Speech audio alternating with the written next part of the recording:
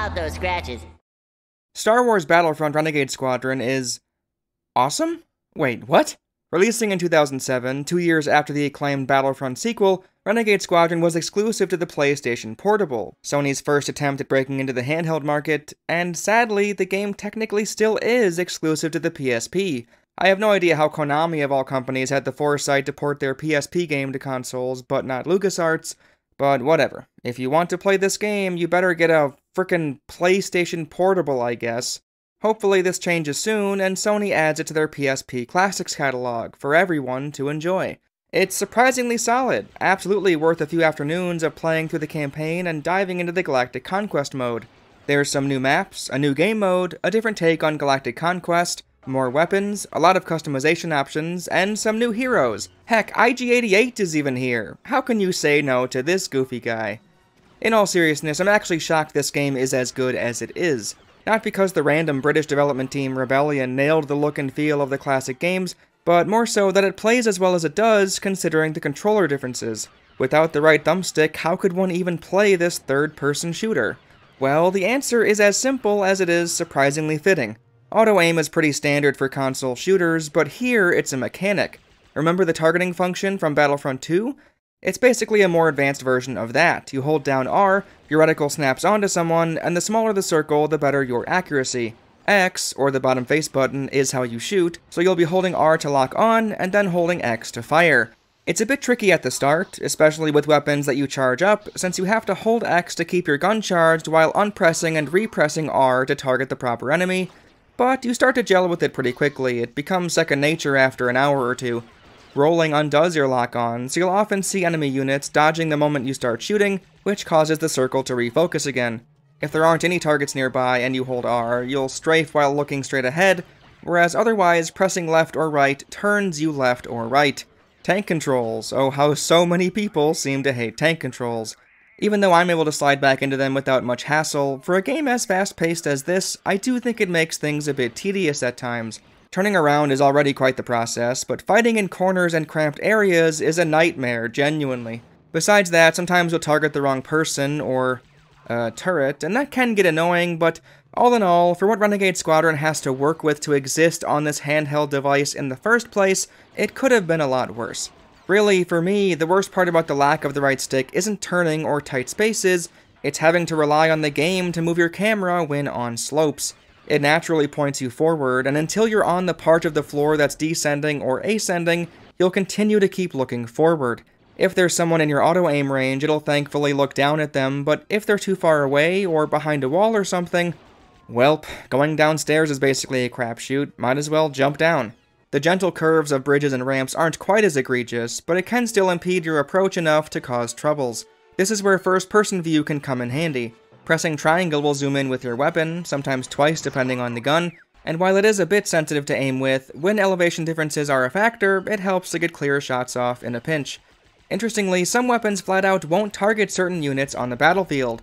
I can kind of understand this, since it's trying to encourage a style of play for these guns.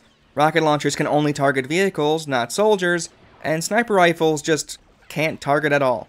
The problem is, that's your main method of replacing the right control stick, so when a straggler gets a little too close for comfort, taking them out with a rocket or sniper shot, something you could manage to do just fine on the PS2 or Xbox, is a daunting task. This does go some way to encourage a balanced loadout, but I'll get to that a bit later on. Now, if you played this game before and were an expert, you're probably thinking, hey now, all of these observations are meaningless since there's an alternate control scheme available.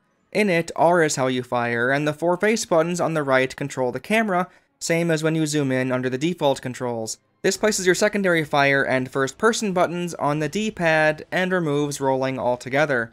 The trade-off might be worth it though, as now you can better aim your sniper or rocket launcher in tight scenarios up close. I mean, the hitboxes are still really strict and wonky, making the sniper a gamble, but even still, it's better. Best of all, turning around is a breeze compared to the extremely cumbersome stop and turn and go of the default scheme.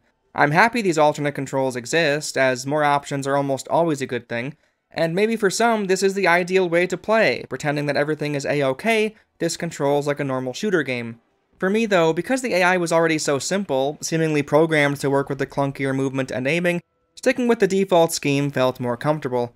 I really don't like controlling the camera with buttons. Even as far back as shooters on the N64, I wasn't a fan. The digital nature of it, where one press determines a set distance aimed left or right, feels pretty bad.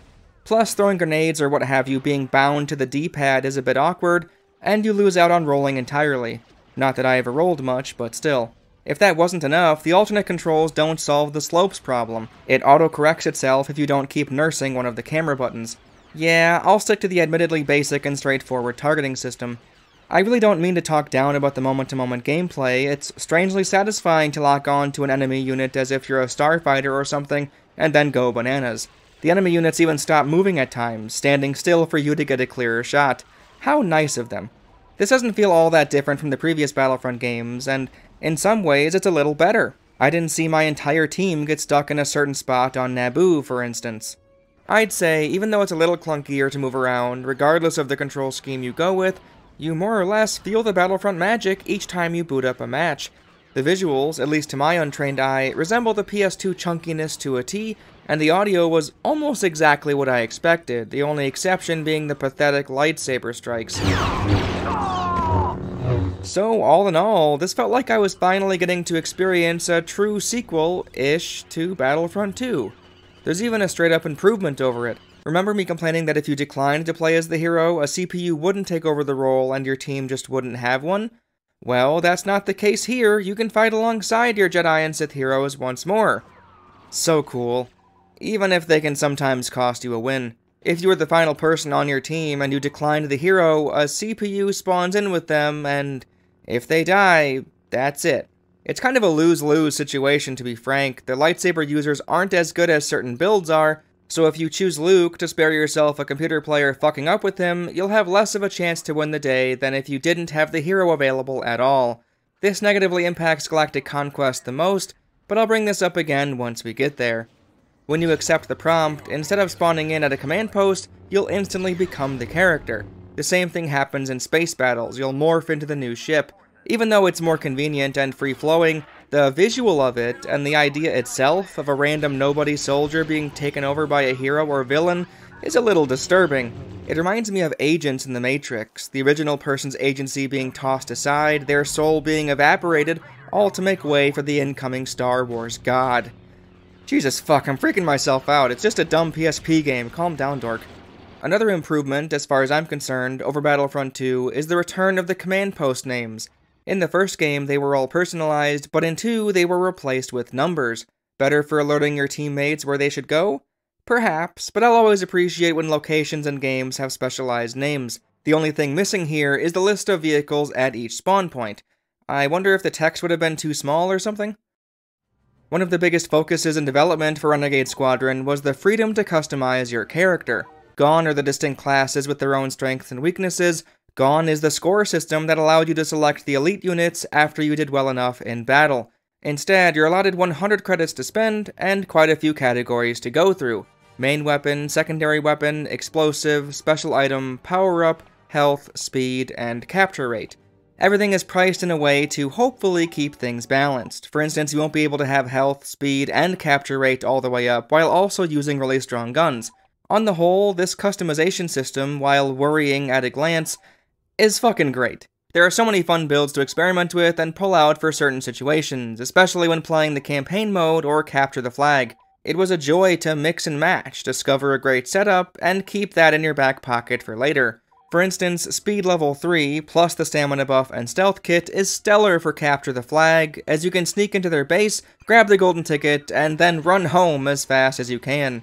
It was also interesting to be able to swap over to something else on the fly, essentially, when near a command post. Talk about finding the right tools for the right situations. You can literally panic, have a pause break, change your entire loadout, and then heal or take out the encroaching forces. With all of the many, many options available, you'd think there would have to be some overpowered builds, right? Well, not as many as you might think. Balance was a big worry for the development team when it came to this system, but after a lot of playtesting, this is what they ended up shipping out, as they were happy with the lack of cheesy setups. I'd say, going off my time with the game, nothing stands out as being too cheap or expensive, save for one gun in particular, the chain gun. It is the most expensive option out there, 40 credits, but you can still pair it with the full speed at 30 and full health at 30 for an even 100. This setup is a wrecking ball, truly. I don't know how well it handles when facing off against real players, but for AI opposition, they don't stand a chance. Unless they have a fucking shield, in which case they get to stay alive a bit longer while I curse them out under my breath. Goddamn motherfucker. I'd also say the ammo and health replenishment packs are a bit on the cheaper side, but I can see how Rebellion tried to lessen its solo potential. You throw them out really far ahead of you, so you'll have to risk running at the enemy, or even them grabbing it instead of you when in tight situations. After a while, you'll learn to toss it against a wall to keep it close by, but hey, they tried to balance it, I guess.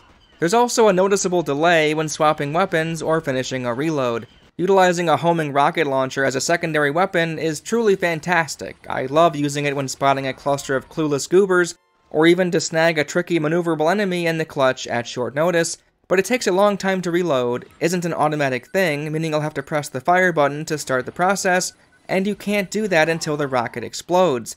Accidentally prepping for a new rocket might seal the deal when trying to escape from a group of enemies, as you won't be able to swap over to a new gun, nor throw out any items, like health packs, until you're done with the animation.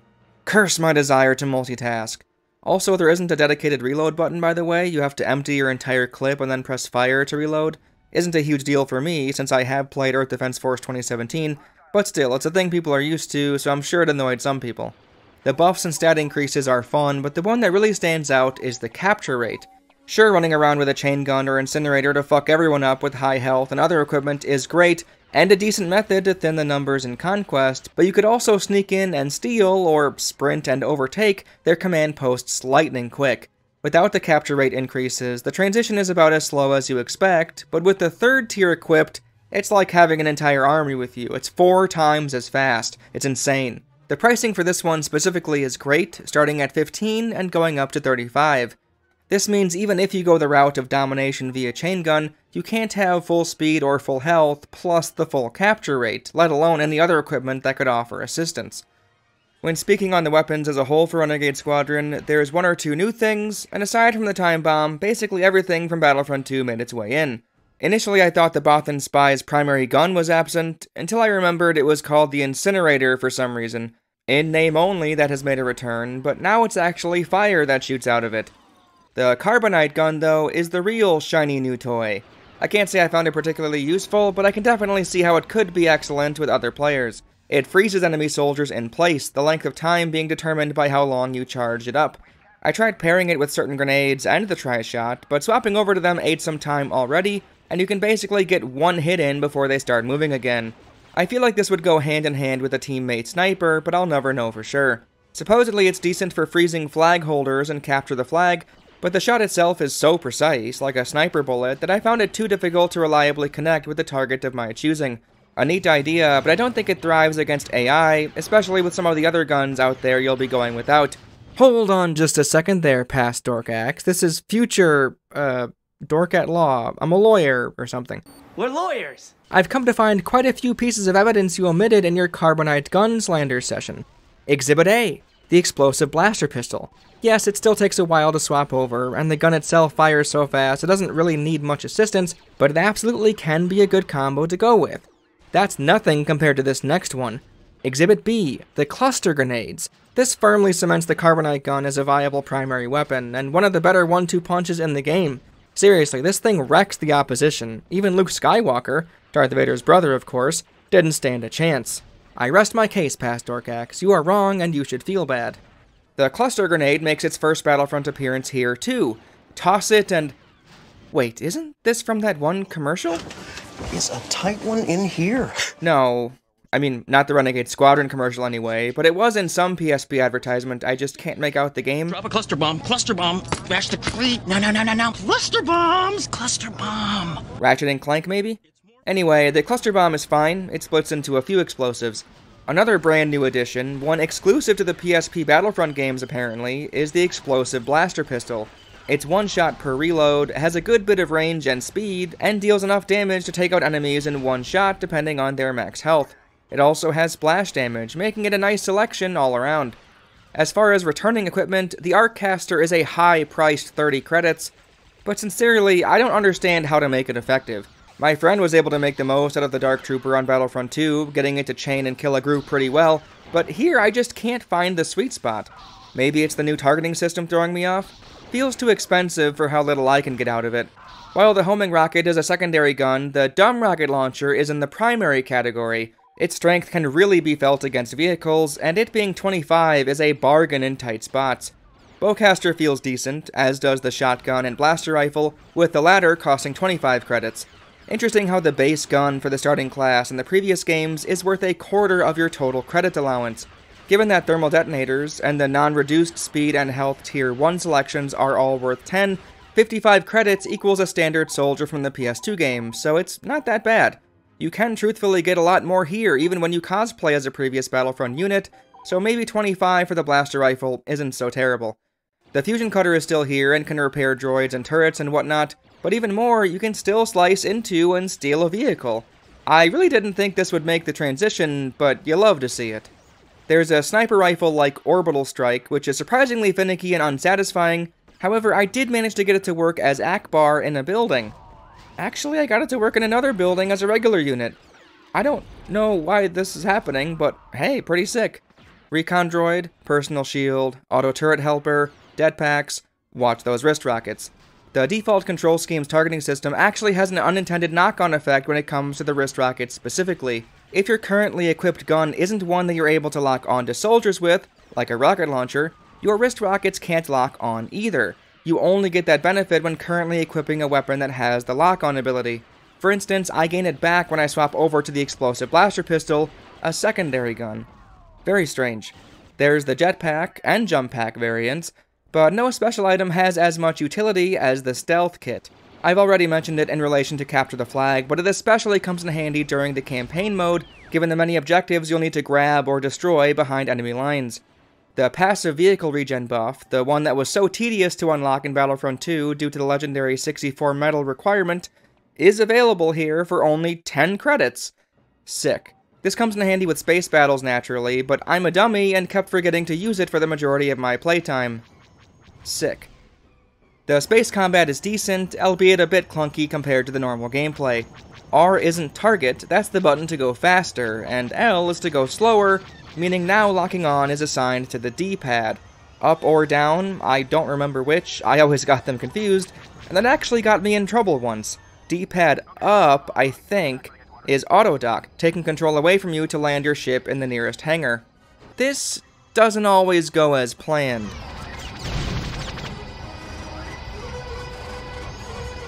Yeah, I don't know what happened there, but ever since that incident, I make sure to always shove my starfighter into the hole manually. Initially, the constant barrage of homing missiles was really annoying, but once I learned dodging when it gets to 100 meters away will always save you from taking damage, it wasn't so bad. Also, yes, if you want to do a 180, you can do a flippy move, something I missed when discussing Battlefront 2. Sadly, there aren't as many options for sabotage in Renegade Squadron. Sometimes one of the doors is open, but I think that's exclusive to the home base defenses for Galactic Conquest matches. Where in Battlefront 2 you could destroy their engine cooling tanks, life support system, auto turret defense mainframe, and shield generator from the inside, you can't do any of that this time, except the shields and that one exception I mentioned. All of the doors are closed, meaning unless you wanted to either camp out and slay soldiers or steal one of their ships, infiltration trips are pretty pointless. Kinda sad. To their credit, Rebellion did add in a few vehicles. For the Empire in space, there's the TIE Defender, the triangle-looking weirdo, and for the Rebels, there's the B-Wing, Akbar's specialty ship, so says the wiki page I looked up. A couple of ground vehicles were added, but they kinda blend into the background and aren't especially interesting. The only thing of note is the restrictive controls in relation to the AT-ST. It aims down all the time, so you can't shoot anybody that isn't directly on the ground in front of you. Besides the gameplay customization, you can also personalize your soldier's appearance. Each faction has a handful of body types, which grants you a few heads to pick from. God, that sounds so weird. You can choose the colors too, which also seems to determine the look of your teammates. I'm not sure if this was the case when online, but offline, it's kinda fun to pick your army's color. Seeing an entire droid battalion painted black is quite the sight. None of this affects gameplay, only the equipment determines your stats, so Wookiees, for instance, aren't tougher than Bothans. I do think the droids being so twiggy and tiny makes them harder to shoot, but that was the case for the previous games, so it is what it is. Many of the maps came back from Battlefront 2, but there's a handful of new ones as well. Boz Pity, a planet offhandedly mentioned in Episode 3 Revenge of the Sith, Seleucami has fallen, and Master Voss has moved his troops to Boz Pity. Is a battle space here, and it fucking sucks. They placed an AT-AT here, but it can only walk a certain distance or something. Because it's so beefy strong and there aren't any alternative routes, it can just sit there and block a portion of the map off, unless you stealth or ride the knockoff Wampa to the back command post.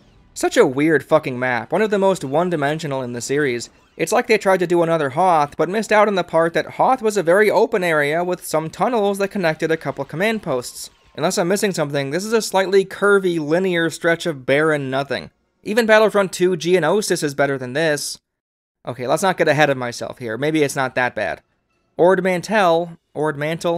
Ah, fuck, I'm gonna get roasted in the comments. Feels like a mix between Geonosis and Tatooine. It gives off off-brand Mos Eisley vibes, but it is one of my favorites. I like the piles of junk used to divide up the play space, and the vacant command post at the start in the lone pool of water. Even though the colors here are more on the bland side of things at a glance, it has a charm to it. There's enough gray and black specks intermixed that make it strangely comfy. Korriban? Ah, fuck. One of the planets from the Old Republic games made the cut. It's a Sith temple, so it has stone architecture and a red color to everything. There's even red carpeting, truly the sign of absolute evil. At a glance, it looks more interesting than it really is.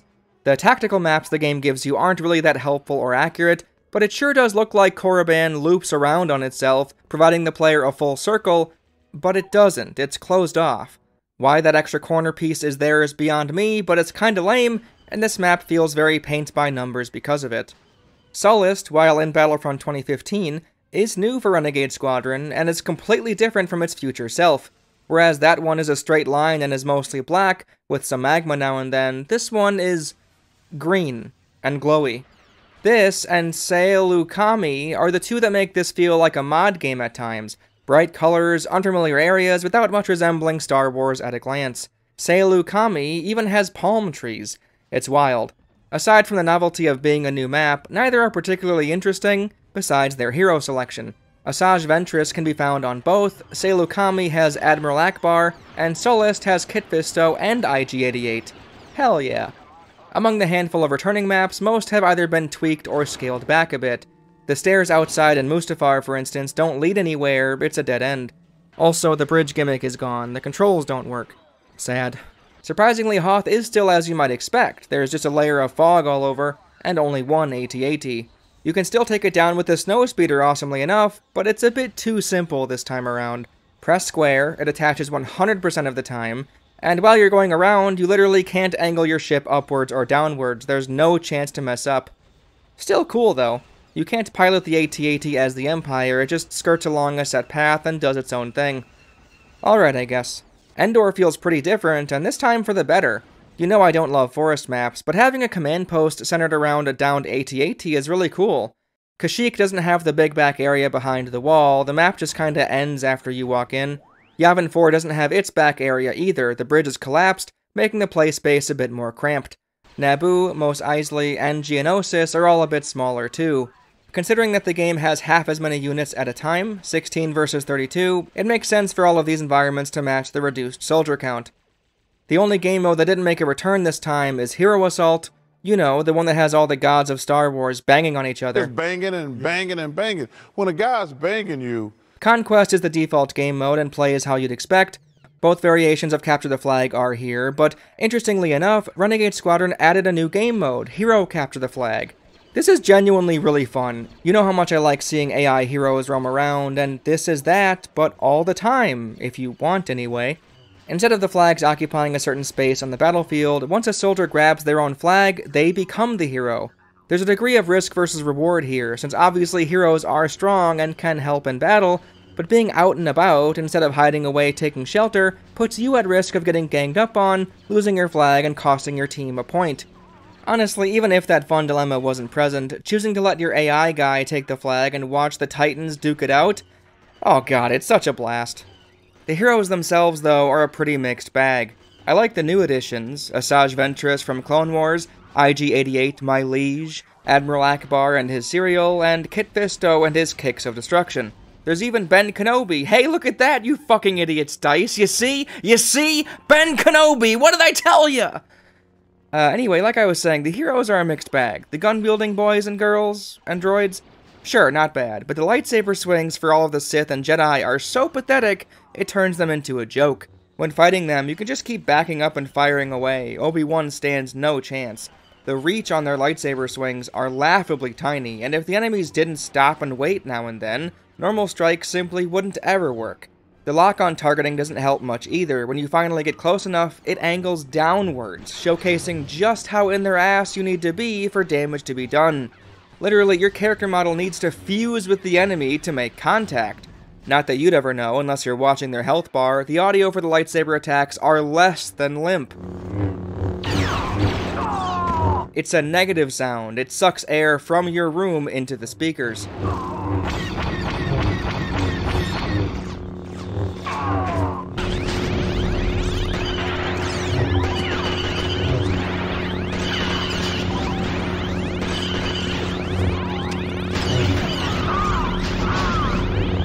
Truly terrible stuff, but hey, force powers. Just look at that goofy and stilted lightsaber throw. Oh god. Grievous is an option, but only shows up on Maigito and Tatooine, which are interesting choices, I guess. No Utapau in this game, so sure, throw him in Mos Eisley. I've been told, time and time again in the comments, that his dash attack is great in Battlefront 2, which is something I forgot to mention, so I apologize, and to make up for it, I'll showcase his phenomenal dash attack in this game. Oh right, it's dog shit. For some reason, all the dash attacks are putrid in Renegade Squadron. They don't land where you'd expect them to, they slow you down to a crawl, and their animations are goofy. A stab? Really? The only one that I liked was Kit Fisto's. Fucker has a shotgun for a foot. He destroys droids the moment he touches them. What a perfect way to end a game. Sadly, this didn't work as well on vehicles. Welp, I guess I can confirm running heroes over is still a viable strategy. Actually, running over people is just plain good in and of itself. Wholesome fun for the family. Speaking of dashing, Vader's sprint is hilarious. What the fuck, he just glides at Mach 10 across the battlefield. Now, I know what you're thinking. Dork, you haven't talked about Galactic Conquest or the campaign mode yet. Well, yeah, no shit, these videos have a structure to them and we haven't gotten there yet, chill the fuck out. First, we have to talk about the medals. That's right, Renegade Squadron has medals to unlock, just like Battlefront 2 did. Except, well, they don't do anything here, there's no rewards and in-game bonuses. Probably for the best, and hey, it was still fun seeing these achievement lights pop up now and then. Another extra to find in the main menu is the trailer for Force Unleashed on the PSP. That does sound kind of fun. And playing some of the cool modes that we built just for the PSP. So we got Rule the Galaxy, we've got Force Assassins, Order 66, and we send Wave after. Alright, see, now it's time to talk about the campaign. There's 11 missions in total, following the adventures of the secret Han Solo-led Renegade Squadron. They apparently, but not anymore due to the Disney canon, helped quite a lot during the events of the original trilogy.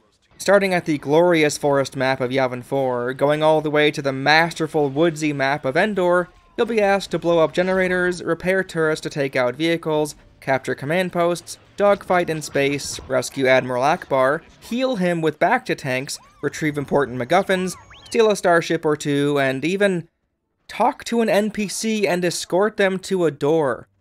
What the fuck? What stood out to me was how well all of this worked with the customization system. In the tutorial for Battlefront 2, it felt like they were encouraging class switching on the fly to meet current needs, but they didn't really stick the landing with it. Here, though, the many objectives and potential equipment choices synergize perfectly.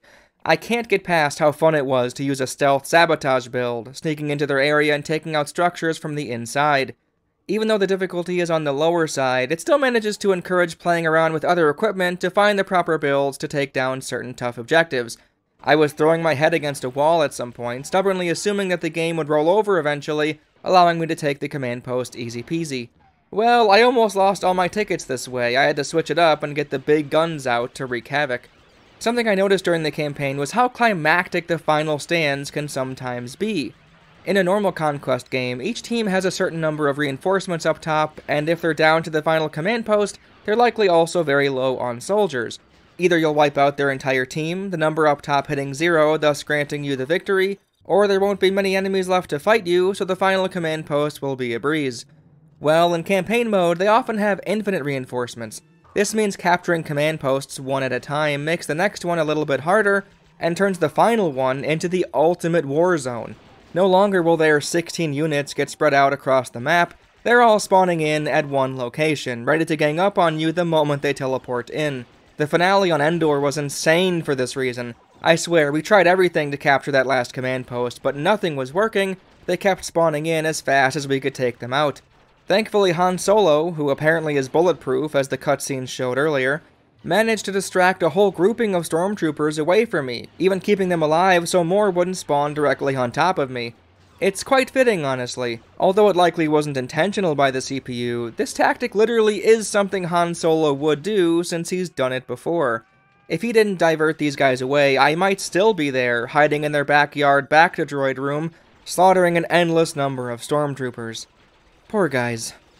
The cutscenes for the story all have that old, grainy, PC FMV feel to them, which I love. The art was nice, and the voiceover was solid. Akbar was vital to the Alliance. The best battle tactician we had. We had to get him back. Only one man had access to the kind of information we wanted. Emperor Palpatine himself.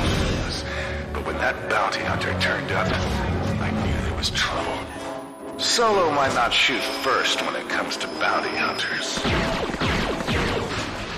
Me and the rest of the squadron, though, we had our own views on that. Nothing more to say on that front, but I liked it. Finally, there's Renegade Squadron's take on Galactic Conquest. It feels like a mix between the Battlefront 2 Galactic Conquest and the board game Risk. You get 3 phases per turn: purchase, move, and reinforce. Sound familiar? Oh, also, Phase 0 is the treasury phase where you gain credits. I'm so sorry, I forgot to add it in. Oh shit, Dork's gonna see me! The purchase phase lets you buy more troops in increments of 10 for any planet you control, up to a certain limit, and you can buy any upgrades available to you.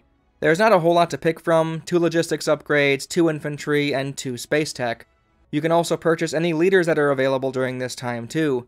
In the second phase, you can move troops from one adjacent planet to another, as long as it isn't controlled by you. If it's unoccupied, you gain the planet under your control, and if it's the enemy, you launch a battle. You can choose how many units you want to send into the fight, but you have to keep at least 10 soldiers behind on the planet you're moving from, just like how in Risk you have to leave at least 1 piece defending a territory. Because the enemy will likely have the same upgrades you do for infantry size, the attacking force will usually be at a disadvantage, such as 40 versus 50, 70 versus 80, or 90 versus 100. The third phase is reinforcement, exactly how it works in Risk. You can't buy anything or move to a new planet, but shuffle soldiers around that you already have, moving them from planet to planet. For instance, if you just attacked with as many troops as you could, leaving 10 behind on the planet they came from, on the reinforce phase, you can move troops from a planet nearby to bolster your numbers again. I feel like I'm muddying the waters here. It's just Risk. Just picture Risk. There are 4 quadrants on the play space, and if you control every planet within the borders, you can buy a bonus. In the purchase phase, you can gain the leader associated with that sector in exchange for a certain amount of credits. This doesn't unlock them for combat, but grants you their bonus. Admiral Akbar and Thrawn both allow 2 moves per turn, as long as it's taking place within their own sector. Organa and Tarkin are rivals, and thus both have the same buff. They cut the cost for tech upgrades and leaders in half. The Emperor and Mon Mothma, equally as powerful naturally, give you more credits per planet you own in their command sector each new turn. And finally, there's Han and Darth Vader, who are similar but don't share the exact same benefit. Vader sees your troops slowly regen health, and Han has your troops dealing more damage. Both allow heroes to be used more frequently though. These commanders aren't permanent, by the way. If you lose a planet in one of their sectors, you'll lose out on that leader's bonus. If you want them back, you'll have to gain control of the sector again, and purchase them again. Kinda nuts if you ask me. No reason to buy Mon Mothma a second time, especially given how few upgrades there are in total. On that note, the upgrades are kinda neat, but there really isn't much here. The logistics path, which ups your total soldier count on a planet, is basically all anyone ever needs. You start at level 1 with a max of 50, then level 2 costs 300 credits to get 80 at a time, then 500 credits to get up to 100. I like the idea of the infantry tech, damage being reduced by 20% and unlocking heroes for ground and space battles, but it costs so goddamn much. 500 and 1,000 respectively. I'm not sure I want to even humor the space tech, unlocking a few more ships for space battles. Like, what on earth, who cares? Space battles are so infrequent anyway, only taking place over the ruins of Alderaan. Hilarious that they count that as a planet, considering it's just rubble in space. Oh, also Kessel, too. And right before the home base invasions. The home bases can hold up to 150 troops, 50 more than what you're able to keep on every other planet, and 60 more than anyone could send over, since the max attacking force is 90. This means the only way an attacking force won't be outmatched is when their opponent is already on the ropes, unable to afford many reinforcements each new turn. The thing is, though, the troops you lose during the space battle above the planet don't affect how many soldiers you'll have in the ground section, meaning as long as you win the fight, which is hard not to do when you have even 40 reinforcements, you're going to attack with your full force on the ground, regardless of how many ships you lost in space. What I'm saying is, why would anyone bother with the space tech upgrades if you can easily manage a space battle without the extra ships? And staying alive doesn't matter all that much, since the numbers don't carry over for the ground section of the home base attacks. Removing those two selections, since they're just sad, that leaves only 4 purchasable upgrades, and one is almost mandatory, the increase from 50 to 80 troops. I tried a game of Galactic Conquest where I refused to buy the logistics upgrades, instead buying everything else, but it just made the game more tedious. You can choose to simulate any given battle instead of playing it, and while I do think that's a fun choice, given you can essentially turn this into an actual game of Risk, being outnumbered almost always means a defeat. I think I only saw it happen once where my outmatched team won via simulation, and that was with the other upgrades actively helping out. This means if you want to have a chance, you'll be defending every planet every time, almost always at a heavy reinforcements disadvantage. It certainly does stretch the playtime out a lot, and it's not horrible, but it's just not very interesting. It's so cheap, too, so refusing to buy the 300 credit logistics upgrade is ultimately a pointless flex over the game that just drags things out. That said, the idea of only bringing in a handful of troops to face off against the enemy's larger reinforcement count is alluring, as is intentionally leaving a low number of soldiers to defend an outer planet. There's a degree of gambling involved, almost like you're betting on yourself. How good do you think you really are? I went 10 versus 70 on Ord Mantell, and I swear I could have done it, if I took into account the rocket launcher reload length, that is. This is what I was talking about earlier. This cost me an entire planet, since I bank on being able to throw my health packs whenever, and I royally messed up. Speaking of that, remember me talking about how a hero might cost you a victory? On Hoth, as the attacking forces, yes, for some reason Hoth was the home base for the Empire, I was severely outmatched, as is expected on the first home base assault. I think I could have soloed for the win, but because I bought the Heroes upgrade, Luke Skywalker became available. Remember how bad he is with his little T-Rex arms? I knew I had a better chance with my chain gun build, but, of course, Luke was picked by an AI instead, and he ran directly towards an AT-AT. Fucker literally flushed my last 20 minutes down the toilet. Truth be told, it isn't all the CPU's fault. The timer for the hero means he's just a downright terrible selection for the end of a game. Maybe Darth Maul in Battlefront 2 could do it, but the Jedi and Sith in Renegade Squadron couldn't take down a fly, so they aren't exactly about to go 50-1 or something. Something else kind of fun about the reinforcements mechanic is the possibility of really short battles. 10 troops versus 20 takes about 3 minutes. The home base assaults, with space and ground, might take up to a half hour, a normal 70 versus 80 is about 10 minutes or so, and smaller scuffles could be over in a heartbeat. This is something I would have liked to see in the Battlefront 2 version, maybe with my idea of having 2 maps for each planet, one for small and one for large battles. As much fun as Renegade Squadron's Galactic Conquest can be for a few hours, it doesn't have the progression or depth of Battlefront 2. I mean, I don't think any of these interpretations of the game mode are especially deep or anything, but the lack of upgrade choices really hurts this version. I would have thought the many equipment options would be a perfect fit for this. You could purchase entire classes in Battlefront 2, so why not allow players to purchase guns for their armies in Renegade Squadron? Sure, there's a lot here, but I think making you and your squad mates more powerful and more versatile, little by little, would have been pretty dang satisfying. Even if you don't particularly like using the equipment yourself, seeing your squad mates wield them has to make you feel a bit proud. At least that's how I felt with the classes I didn't care about in Battlefront 2.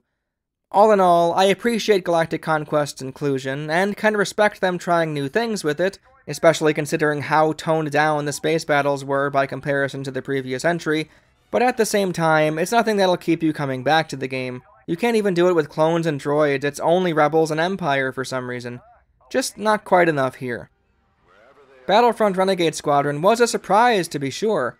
The campaign is a bit short, there's not much replayability with Galactic Conquest, the Jedi and Sith lightsaber users control really strangely, and there's a general feeling of clunkiness that doesn't really ever go away. However, there's quite a lot here that balances those quibbles out. The new game mode in Hero Capture the Flag is great, the added heroes are nice to see, the new maps make the game feel distinct visually, and the new equipment choices, along with the freely customizable loadout, provides a lot of fun mix and matching experimentation. Even the base gameplay, the simple but solid loop of holding R to target the next foe, only to mow them down, it's cathartic in a way. This game feels like a Star Wars Battlefront game, and even though you might move on after a week or two, it's worth the time you'll spend with it, if you're a fan of the series anyway. Hopefully this will show up on the PlayStation Classics catalog soon, given the Battlefront resurgence we're kind of having with the two classic games. I imagine a lot of people will enjoy finally getting to experience some of these new heroes, weapons, and maps. Except Boz Pity, that one sucks. Thanks for watching, folks. I'm currently working on quite a few videos, one in particular being especially long, but I wanted to get this one out before the new Battlefront remasters launched. Hopefully I hit that deadline, we'll see. I'm a dad now, by the way, so yeah, having a baby is slowing down the channel a bit, but it's totally worth it. My daughter is the cutest little shit ever. Alright, that's enough out of me. Don't forget to tip your waiters, and watch those wrist rockets.